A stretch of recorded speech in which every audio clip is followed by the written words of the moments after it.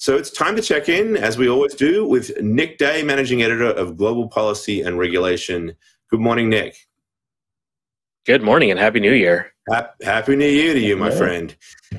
So, yeah, I'm always jealous of you and your beat. It seems to be so much going on right now. And this year looks like it's shaping up to be, yet again, another really interesting one. So looking forward to seeing all of your coverage.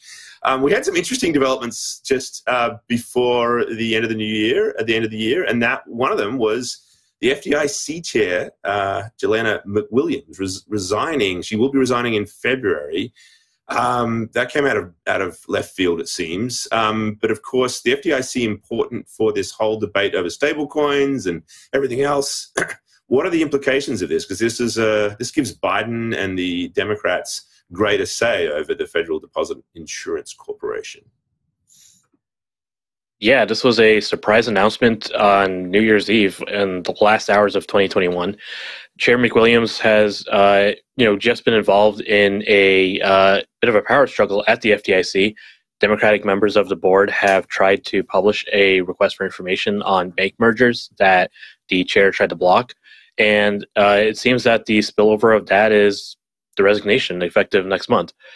Now, the FDIC has already kind of hinted that it's looking into how to, provide insurance or deposit insurance for stablecoins and cryptocurrencies a little bit more broadly, and how banks can interact with this sector. And, the remaining members include CFPB Director Rohit Chopra, as well as Acting Comptroller Michael Su.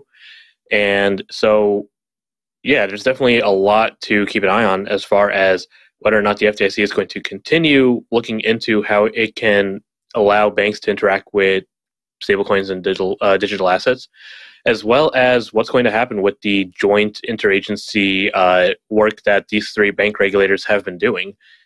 Will there be, actual some kind of regulatory guidance on, for banks and for crypto companies trying to interact with the banking sector? Or is that going to either slow down or, even be less friendly than, what the industry is hoping for? Nick, first, yes, Happy New Year. Of course, in New Jersey, every year is an election year, but this is a federal election year, 2022. So what are we seeing positioning as far as positioning goes in Congress and Senate and the House and what have you? This is a midterm election. What are the politicians doing here? So crypto is probably going to be a election issue, I think almost for certain. The question is how big an issue.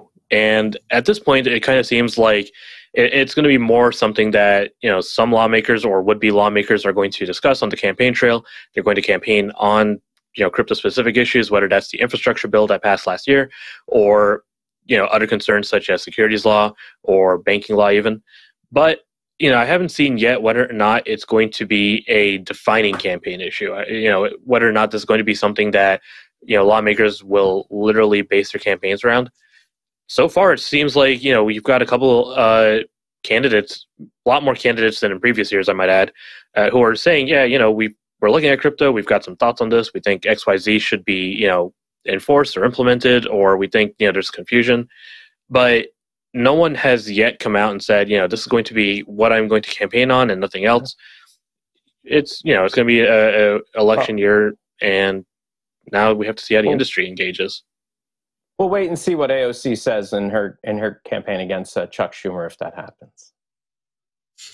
Right. All righty.